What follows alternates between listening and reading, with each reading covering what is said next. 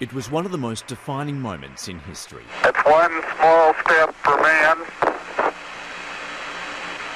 one giant leap for mankind. Neil Armstrong setting foot on the lunar surface, the first person to step onto another world. It has a stark beauty all its own. It's like much of the high desert of the United States. It's different, but it's very pretty out here. With his colleague Buzz Aldrin at his side, Armstrong planted the American flag on the Sea of Tranquility. Human ingenuity had triumphed. In an instant, Armstrong became the most famous man on the planet. But when he returned to Earth, he shied away from the publicity. Once the frenzy at the moon landing faded, Neil Armstrong shunned the limelight, refusing interviews and requests for autographs. And third, never, ever get the reputation of being a good speaker. Mr. Batten would be pleased with me today. He chose a quiet life in a farmhouse in his home state of Ohio.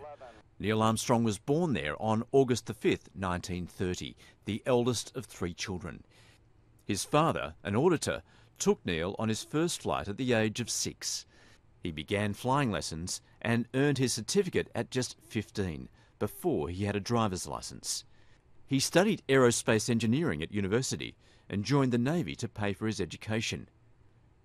Neil Armstrong flew in the Korean War in 1951 and later became a test pilot in the United States before joining NASA. His skills as a pilot and engineer saw him chosen to command the Apollo 11 mission to the moon, with his crew, Buzz Aldrin and Michael Collins. Houston, the Eagle has landed.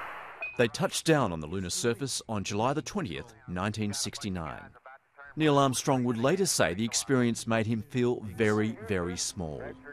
The important achievement of Apollo was a demonstration that humanity is not forever chained to this planet, and our visions go rather further than that, and our opportunities are unlimited. He retired as a pilot and from NASA soon after the mission, taking up a teaching position at the University of Cincinnati. He also served on the boards of several companies, but declined numerous offers to join advertising campaigns, and even sued people who tried to make money from his image.